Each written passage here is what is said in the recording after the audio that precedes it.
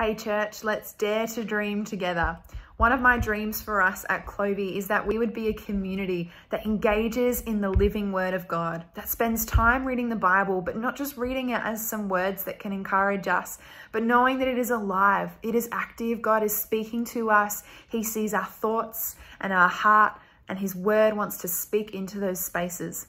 Let me read from Hebrews 4:12. For the word of God is living and active, sharper than any two-edged sword, piercing to the division of soul and of spirit, of joints and of marrow, and discerning the thoughts and intentions of the heart.